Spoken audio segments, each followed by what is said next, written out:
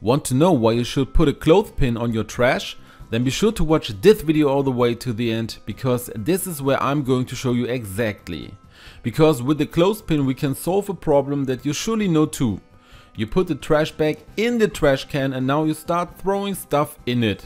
But as time goes by, the garbage bag here will keep coming off the edge, especially if you throw larger, heavier things into the garbage can. And so eventually it's going to fall into the trash can, so you're going to have to keep making it over.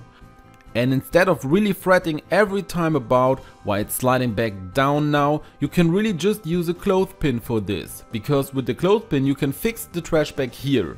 But you have another advantage with the clothespin, which I would like to show you in a moment.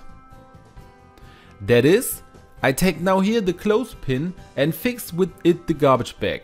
It's best to do this on two opposite sides, because now the garbage bag can no longer slip down even if you throw something heavier into the trash can. Because as you can see with me, nothing really slips here now and the garbage bag is really well fixed. But of course this is not the only reason why we should put a clothespin to the garbage bag. Because we can also solve a second problem directly, and this is about bad odor, which occurs in the garbage bag from time to time. For this you can now take an essential oil of your choice and drip this on the clothespin.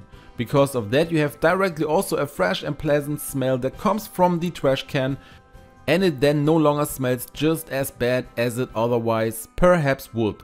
Therefore also try it out definitely once. Do you also want to know this trick with the paper clip, which I'm going to show you in the video?